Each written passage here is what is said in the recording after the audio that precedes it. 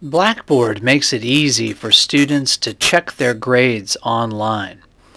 Students, all you need to do is log in to Blackboard, and when you access the My eLearning at CPCC area, you can click on the View Grades button on the left-hand Tools block.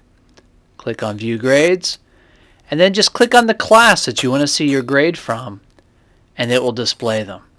For a specific grade, you can click right on the grade score you received or letter you received and get full details, including feedback if it's been provided by your instructor on your grade.